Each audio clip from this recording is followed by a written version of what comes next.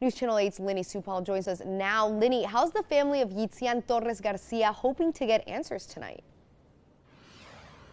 Well, the ATF and FBI have both increased their rewards, so now Crime Stoppers offering $25,000 for any information that could lead to an arrest.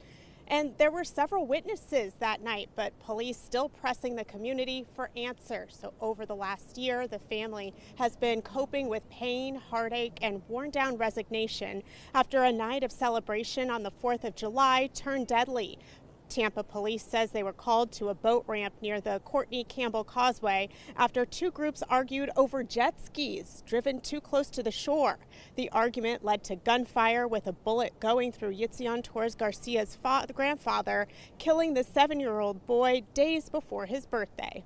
You know what's me to call his mom to tell her this? And it's not my fault, but sometimes I feel that they're gonna think it's my fault because I didn't protect my grandson. We need to get the people that did this for my baby. He was only 7 years old.